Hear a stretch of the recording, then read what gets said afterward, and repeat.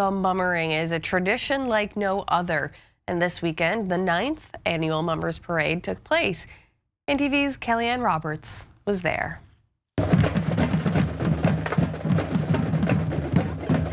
Any mummers nice, mummers loud in. Sure, mummers are always loud in. Rather, are they loud out? Mummers took to the streets this weekend.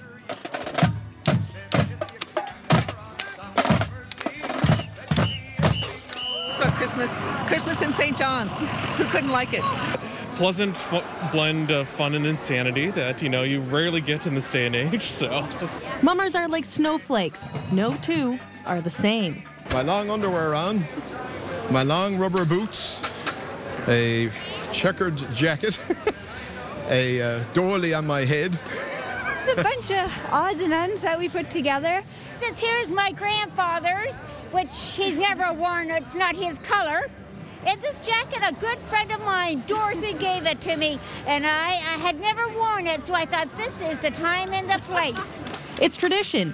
People dress up and disguise themselves as they go door to door for a visit during the 12 days of Christmas. Love to mummer. Have mummered for years. I think it's great. It's a great bit of fun. Yes, it's a great bit of fun. Yeah, it's really, really funny. It's really cool how you're keeping the tradition alive in the city.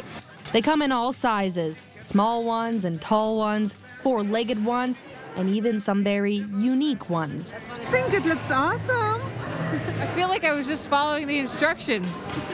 It's just a lot of fun, and it's so Newfoundland. I mean, you can't be a Newfoundlander and not go mummering.